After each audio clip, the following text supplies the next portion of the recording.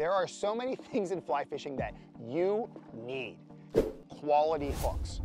Now I know what you're gonna argue. You're gonna say, Tim, what about your rod, your reel, your fly line, your leader, your tippet ring, your tippet? What about all that stuff?